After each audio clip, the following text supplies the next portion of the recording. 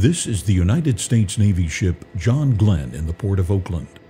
This ship is a United States Navy expeditionary transfer dock ship named in honor of John Glenn, a naval aviator, astronaut, and United States Senator. The Expeditionary Transfer Dock is part of the Maritime Prepositioning Force of the future. To control costs, the ship was not built to combat standards and is designed primarily to support military hovercraft. As an auxiliary support ship, her role is to be a seagoing pier for friendly forces in case access to onshore bases is denied. Such flexibility would be useful following natural disasters and for supporting U.S. Marines once they are ashore. LCACs, or landing craft air cushion vehicles, can land right on the deck when the semi-submersible ship is ballasted down.